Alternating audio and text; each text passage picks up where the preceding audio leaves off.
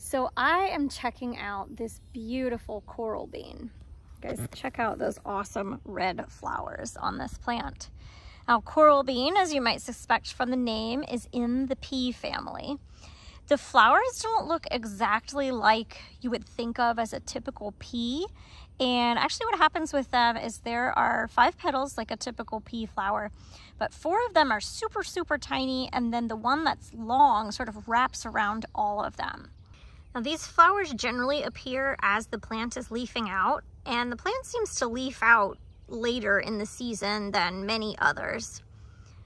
These red tubular flowers are absolutely loved by hummingbirds. I've seen a lot of hummingbirds visit these plants. If you check out the leaves, they are compound leaves, so 3 leaflets, and the plant also has spines on it.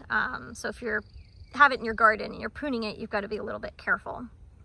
Now, as the season goes on, these flowers will produce a fruit that is a pea pod, and it will turn black and burst open and have these very pretty red seeds inside of it.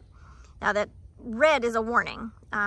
They are poisonous, okay? So if you have kids or pets around, you may want to avoid having this in your landscaping, but it makes an absolutely beautiful addition to a garden because of this beautiful pop of color.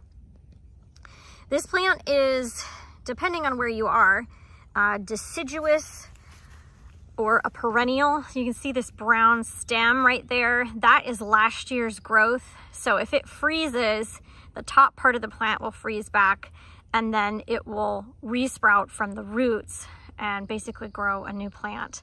But if it's very mild, the above ground part may stay alive, and you can actually prune it as sort of a shrub.